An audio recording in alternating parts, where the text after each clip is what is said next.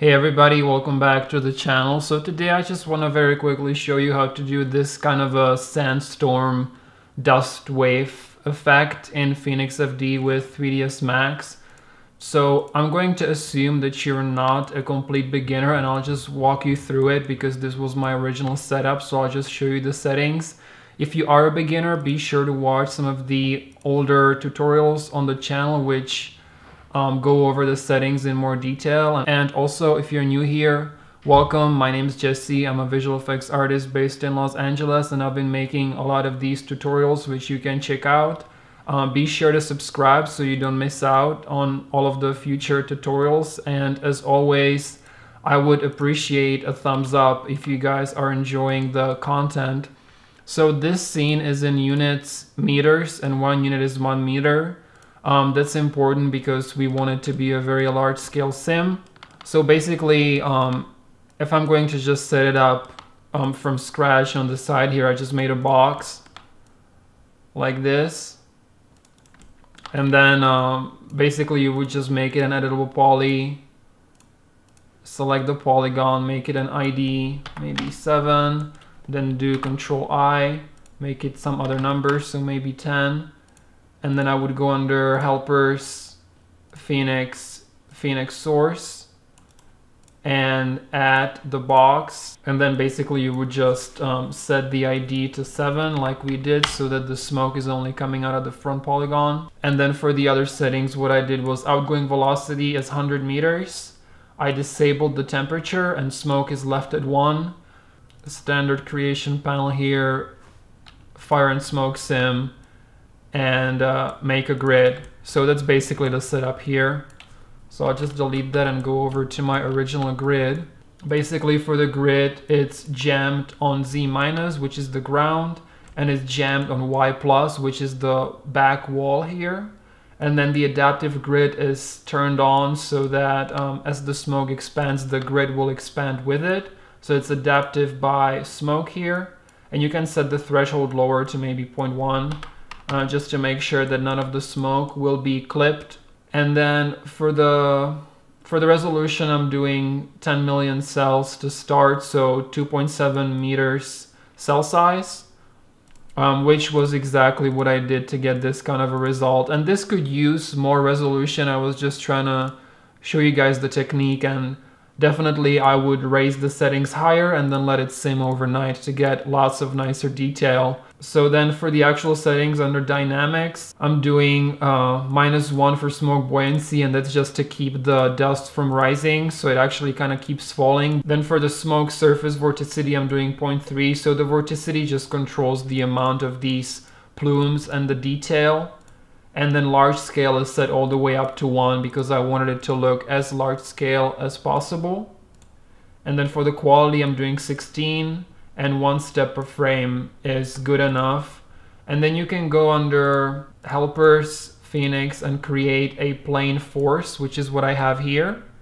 And then you would just rotate the plane force in the direction in which you want the dust wave to go.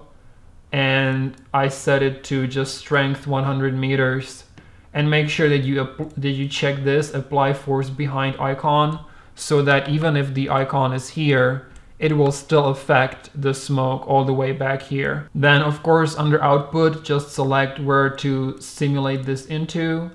And under rendering, basically what I did for the smoke opacity, I did 0.5 for opacity, and for the smoke color, I just changed it to constant and gave it this dusty color here. And then of course you could just create a camera and put it in place and simulate it through. I already did a little bit of it. And then you can just create a V-Ray light under, lights, V-Ray light, and you can go under rendering, environment, and enable the V-Ray exposure control. And then one other thing that's important is the speed, because even though it looks large scale and I'm happy with the way it looks, by default, it was moving way too fast. So this is actually slowed down by a factor of 2. So I actually just slowed it down in After Effects. You might think, well, why don't I just simulate it with the time scale lowered to 0.5? I have tried that and it will actually give you something that looks completely different. So if you have a result that you like I do, and you just want to slow it down, changing the time scale will not achieve that, because changing the time scale will just give you different looking results. So the only way to do an actual slow motion is to go under output here and make sure that you export the velocity, and then you would go under resimulation and say enable, and say okay, and then use time band controls. Just enable that, which means that Phoenix now knows that you're going to want to resimulate this again at a slower pace, basically. So you would then go under input, and this input is basically a continuation of this time band control. So you can see it says time band controls up here, just like it does here. So after you enable that, these settings will be taking effect. So you could just say play speed 0.5, and then you would go back to simulation and hit start again.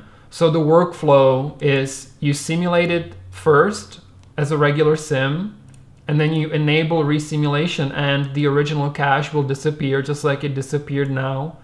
You select the folder where you want to simulate these new slowed down files into, and then you hit start again, and it will run the simulation again, and it will basically slow it down for you and retain all of the details. So that's something you can do, but I just slowed it down in After Effects for time's sake.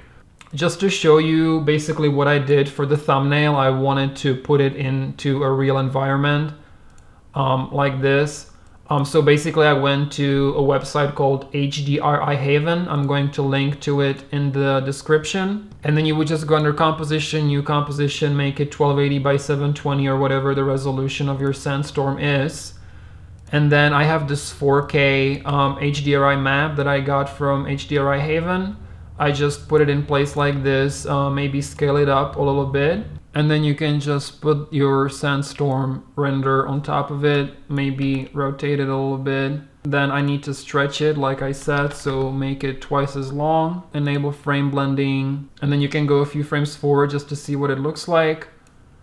And then I would go under effect, color correction, hue and saturation, maybe desaturate it a little bit, and then go effect, color correction, curves, and maybe brighten it up. And then basically we need to roto this side hill. So I would just copy the background, put it on top, make a mask, and just make a mask around this hill like that, and then maybe around this stone here like this. And then we need to invert the mask, so hit M and invert, and maybe you can hit F and give it like 2 pixels of feather. You can see that the dust wave is basically behind the hill, and then it's approaching, so I would just animate the mask to make it look like it's coming over the hill. So that's something you can play with, but I basically set it up just for that one frame, just for the thumbnail. And you can see that I have a little bit of a shadow under the dust wave. So basically you can either render a shadow pass from Max, but I wanted to do it as quickly as possible, so I just copied this Sandstorm layer, go under effects and do drop shadow, and then you can go here and select shadow only. So what you get is just this sort of black thing, and you can put that under the original Sandstorm and then just create a mask so that the shadow is only on the bottom. And you can barely see it, but it is there. It gives you a little bit of a shadow just to make it look like it's living in that environment. So super simple tutorial, just wanted to show you, the technique of making this large scale smoke, and you guys can take it from here for your own shots and whatever else you need to do. Super simple. Thanks again very much for watching. I hope you found it helpful, and I'll talk to you later.